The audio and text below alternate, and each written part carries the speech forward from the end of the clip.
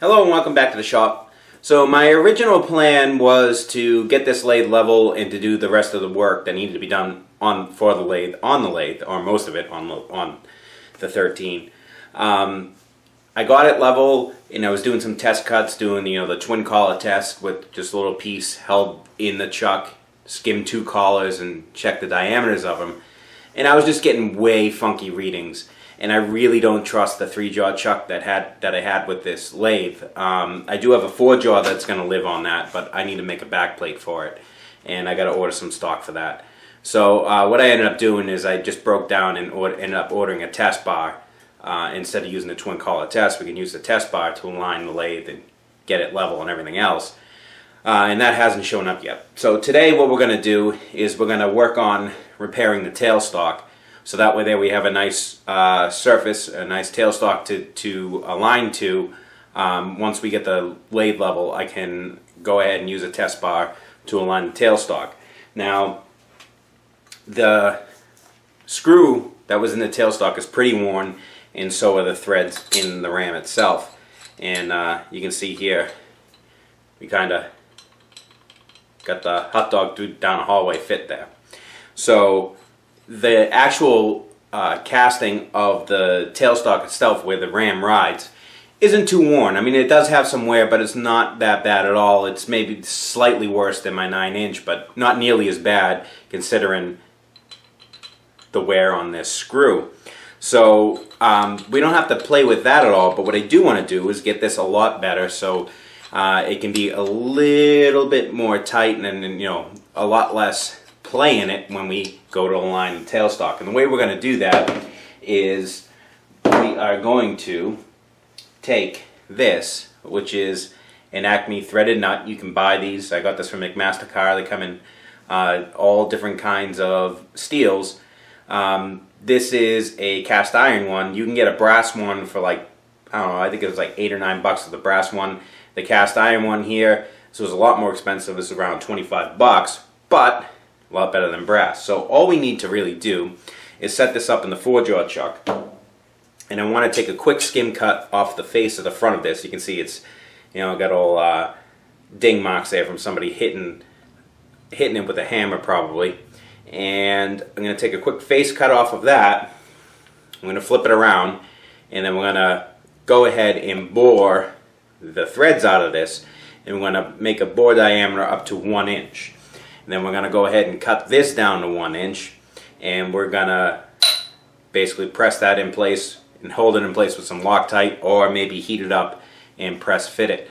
I don't think it's going to really make a difference because in all honesty all the pressure is going to be against a flat surface in here, our lip in here, when we go to actually put force on it and drill, and there's really not much force pulling out. So I think we'll be fine with Loctite, and it's a lot easier getting that to fit than it would be to try to get down to a actual measurable press fit. So I think the red Loctite and everything will be fine for that. Hell, there's red Loctite holding my cross slide together on my 9-inch, and that's been that way for about 3 years, and it's been fine. So I think we'll get away with that. Now we're also going to remake the screw here, and I was thinking of just remaking the whole thing, but actually this section here, even though it does have a few little pecker marks there, you see little pecker tracks there from somebody grabbing it with a wrench, those are subsurface. Alright, there's no raised area there, and the diameter of this fits extremely well in the end of the tailstock. There's no appreciable wobble there. So I think we're just going to save this piece. Even though the keyway is a little bit wallowed out, I think we can still get away with that and just get an oversized key in there. Or even, I can probably even just braze that and remachine it. That's not a big thing. So what we're going to do, just to make our lives easier, is cut the shaft right here. And I have a piece of Acme threaded rod. We'll cut this down. We'll drill and ream this for a nominal size. And then we'll just cut this down to the same size. And we'll Loctite that sucker in place. And then we'll call it a day with that. And we have a brand new screw with a brand new nut. So why don't we get on the 9 there, and we'll get this in the 4-jaw and dialed in and make a quick face cut on that edge. Okay, so we got the tailstock ram in the 4-jaw chuck, and obviously my spindle through hole isn't big enough to fit this. This is 1.5 inches. I only have a 3/4 inch spindle through hole. So we're hanging out pretty far, but we're just going to be taking a light cut on this face, so we don't really need anything to support it. All we're going to do is get this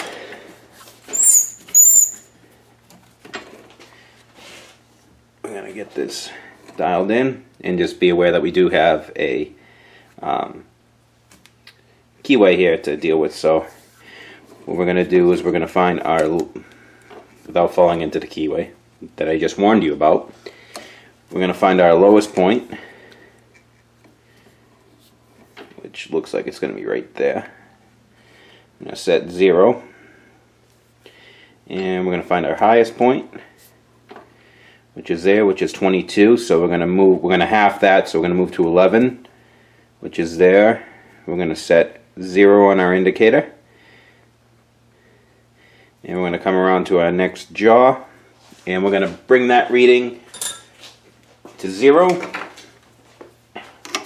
So we're low, so that means that it has to come towards me.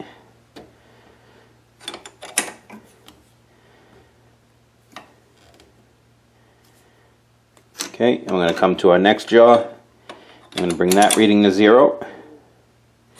Now we should be pretty damn close. So just by doing that, we're within 5. So now you can do it like normal. So there's my high.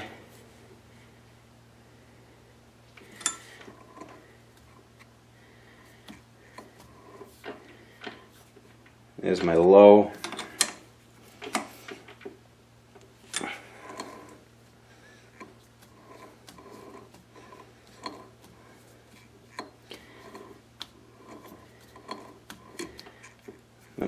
Let me see if I can get it to a better running place right here.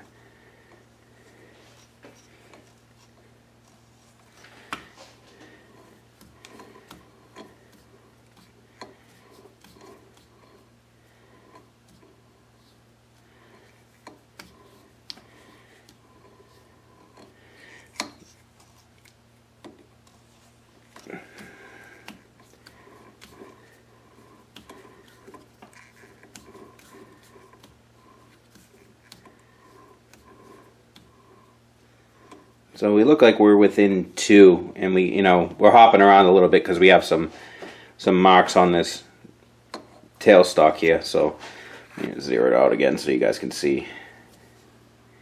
So -1, +1. So we're within 2 or 3. So there's. Well, so let me see if I can get a little bit more out of that.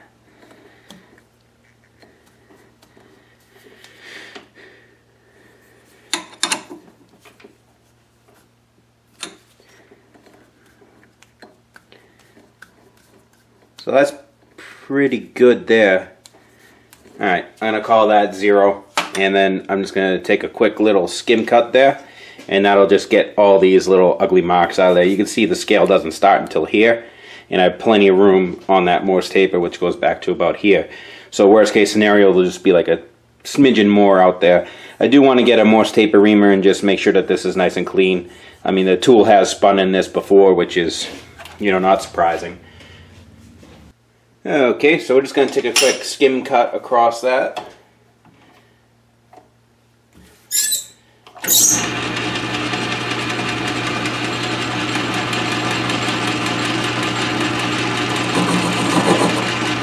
Okay, and now we're not taking off much at all, just enough to clean that up.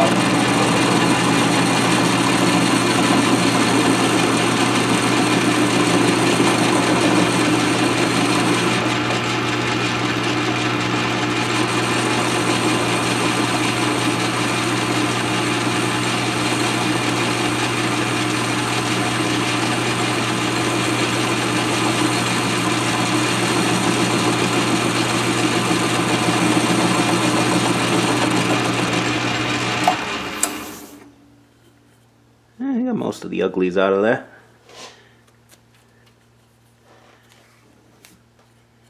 Maybe just a little bit more.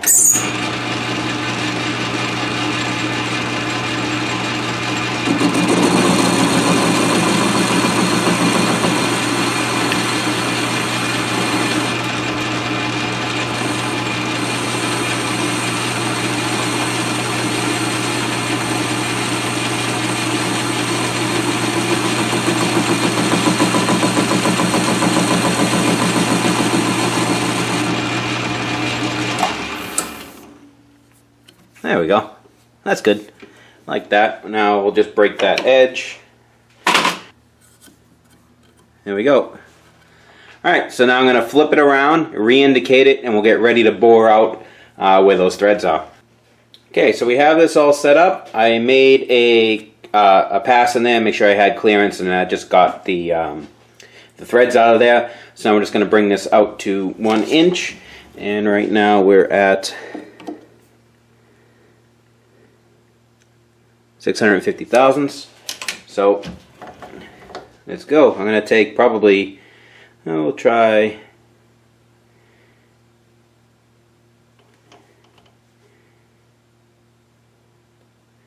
we'll try 50. Let's see how that works. And I have a dial indicator set up here. We want to go into a depth of 250, 1 inch 250 thousandths rather. So let's get going.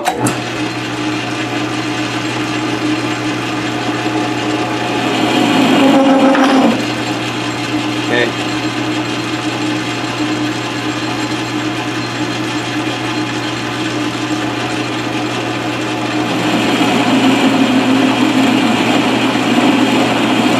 So 25 is a depth that I can get without chattering, so we're just going to keep going at that until we get close.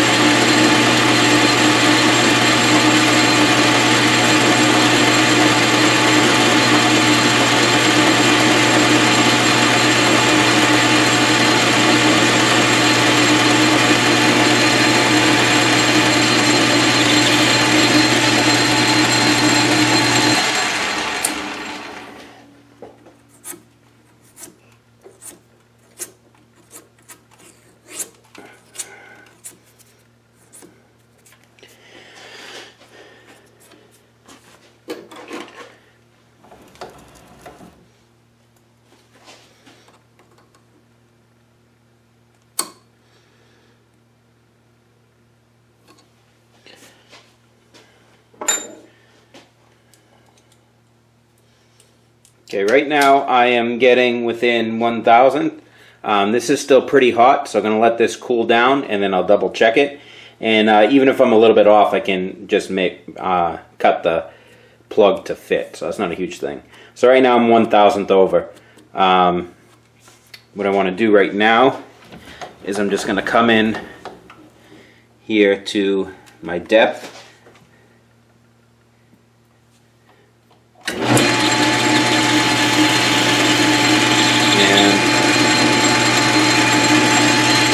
Just flatten that shoulder out, and then also what we're going to do is take this and we'll just nick that edge.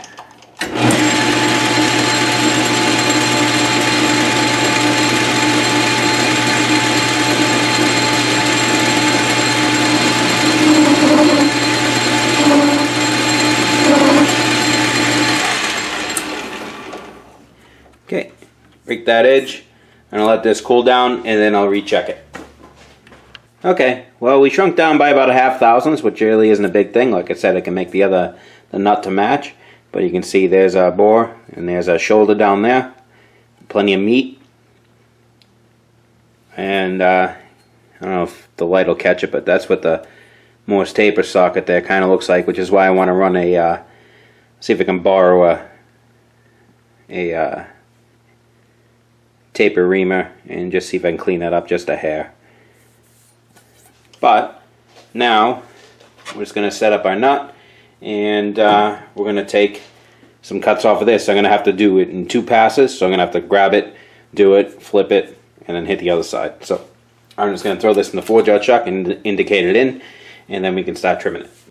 Okay, so we got about 250 thousandths to come off of this.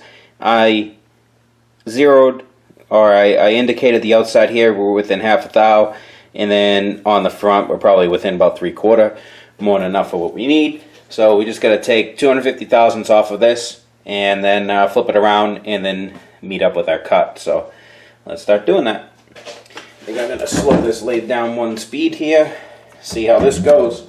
We'll start here and then, you know, work our way around speeds and feeds and see what is optimal.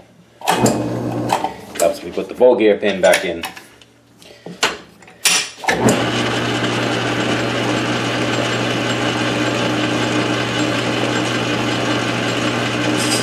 So there's a touch.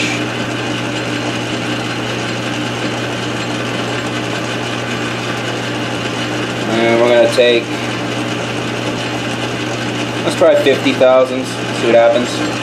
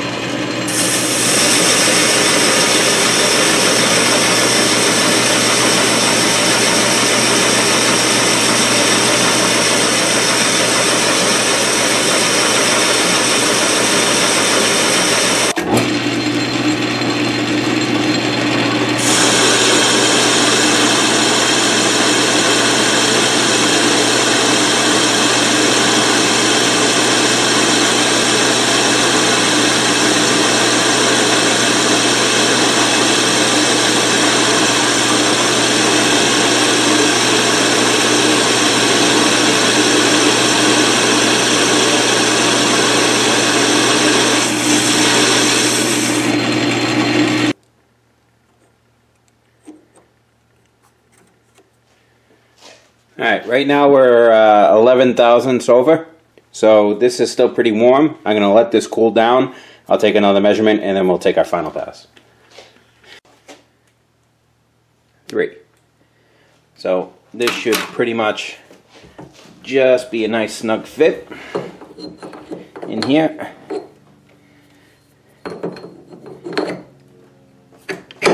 And it is. Alright, so let's get the other side.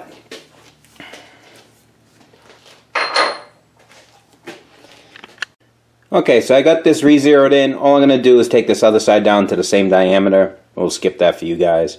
And then we'll be back when I'm done. Okay, so we're pressed in and Loctited on this. You can see we're slightly proud. I'm going to face that once that Loctite dries. Right now we're just going to get our Acme rod here set up in the chuck. And I want to take this down to 3/8 of an inch because that's the reamer that I'm going to use to ream out the handle. So the 3/8 of an inch by about an inch, inch and a half, you know, we should give us plenty of meat to be able to get into the handle. You can see here. So if I go about, you know, an inch or so into that, there should be plenty of grip on the actual handle part. So right now I have a flat little tip on there to be able to span that. So right now Looks like there's my lowest point, or 120. So half of 120 is 60. I'm going to zero our dial. We're going to go to our next set of jaws there.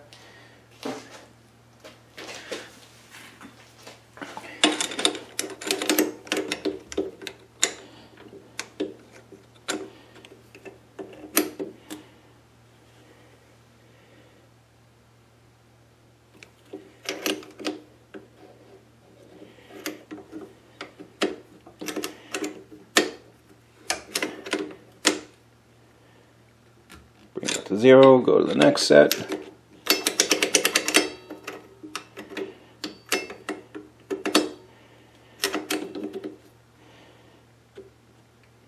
Bring that to 0, and you can see by one move, right now, we're within 4. So there's my low, there's my high. Got a little bit of a jump right there, but that's my high.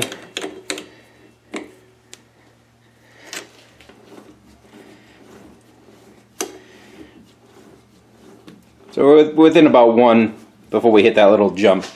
So I'm going to turn this down to 3/8 of an inch.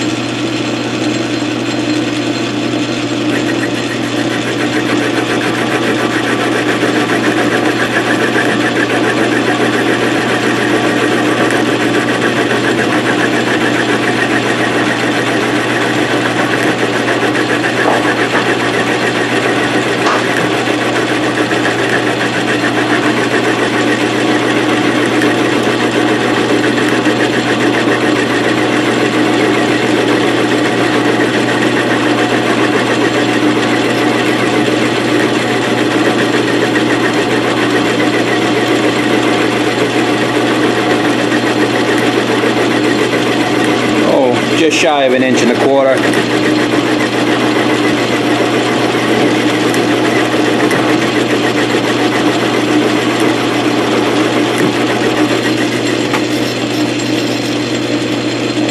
Right there's 1/300, that's plenty.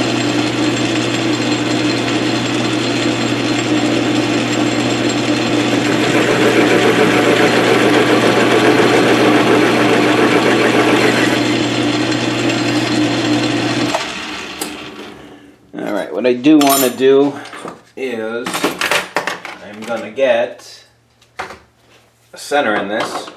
It's just a little too far out.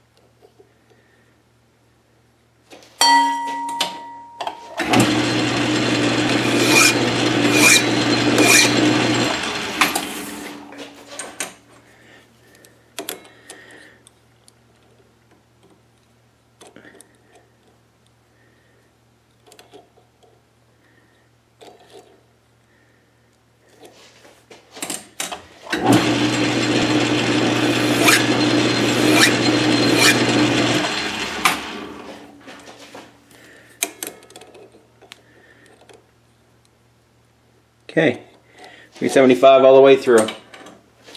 So I'm going to wait to cut this to length. What I'm going to do right now is I'm going to get this handle, or this screw here, we'll get this in place, and we'll go ahead and cut off the screw portion, and then we can drill and ream for this. So I can indicate off of this collar, get it in the 4-jaw chuck.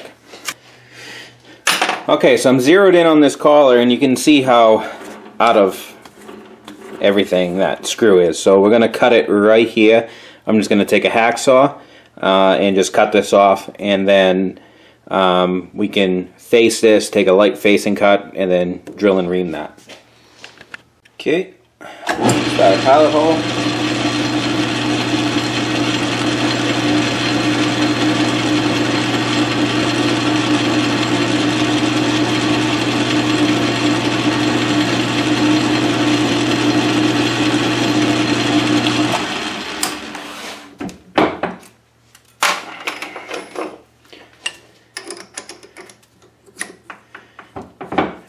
With our drill.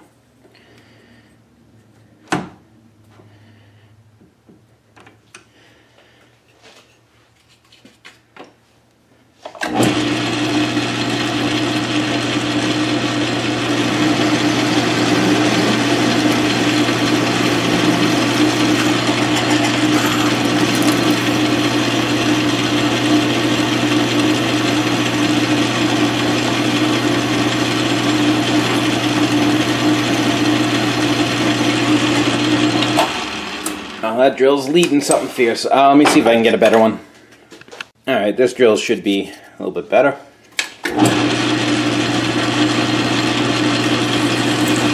Yep.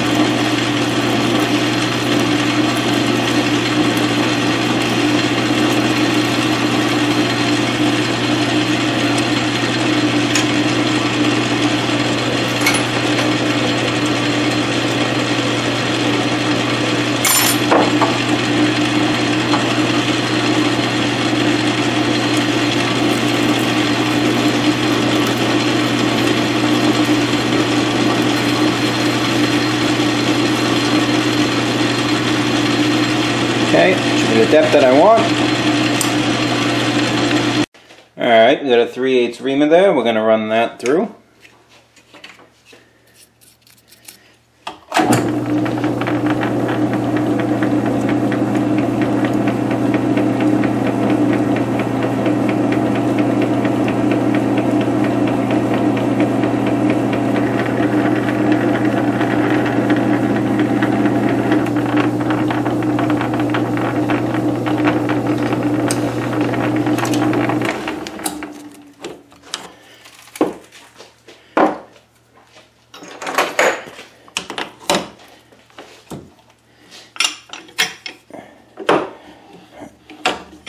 And we're just going to give this a quick little chamfer on the outside edge there.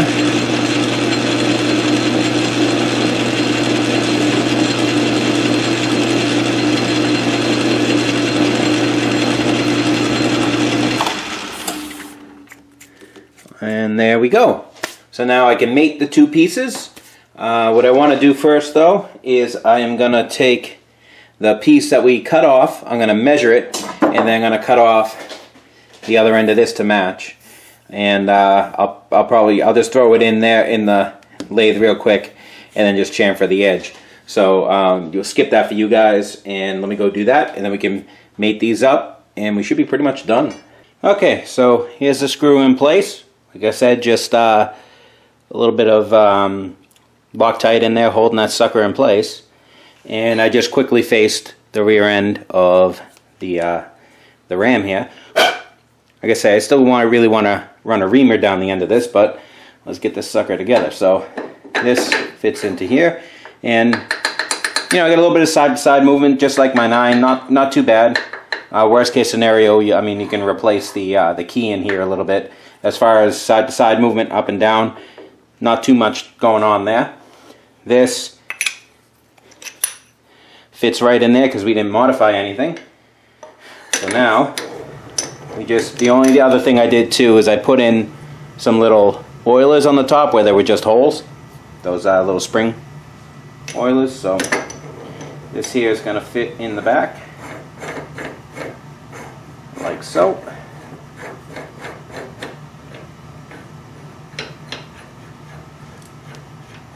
And I have my hand wheel over here. Not going to put the key in yet. What I'll probably do with the key is just re-drill it 90 degrees from, or 180 degrees from where it is now. Not a huge thing.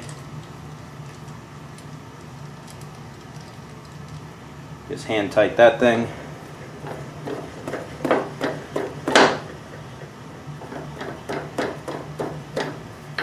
And no real in and out movement.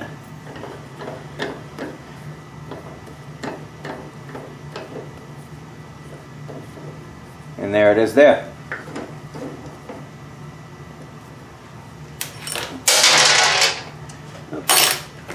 Let me just tighten down this Allen screw here.